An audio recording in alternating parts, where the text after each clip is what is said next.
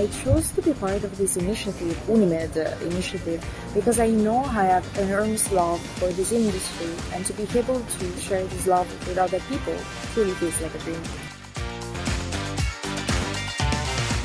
The pros of the festival is knowing different people from different countries and different ways of making films. We can share our opinions with others and talk about every film we watch. The atmosphere here is very beautiful. There are people who love to watch films and watch movies, exchange ideas, meet new people. It's been really inspiring to hear them talk about the filmmaking experience and how they approached the movies.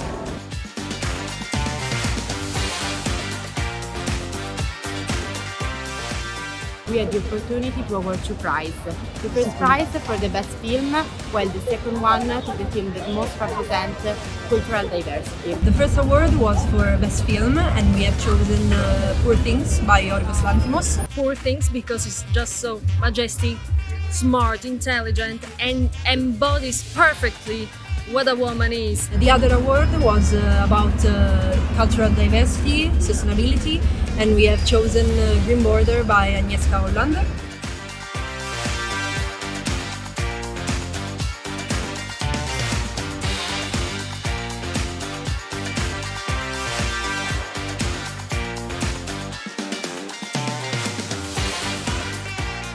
For me, personally, it's like a unique chance to get here. It's quite an opportunity, and I hope to get this opportunity every year for my university's students. Maybe live an opportunity that you won't ever live again in La Biennale. Just amazing. Thank you again, UNIMED, to give me this great opportunity. Thanks UNIMED for the opportunity, and I hope to have some experience like this again.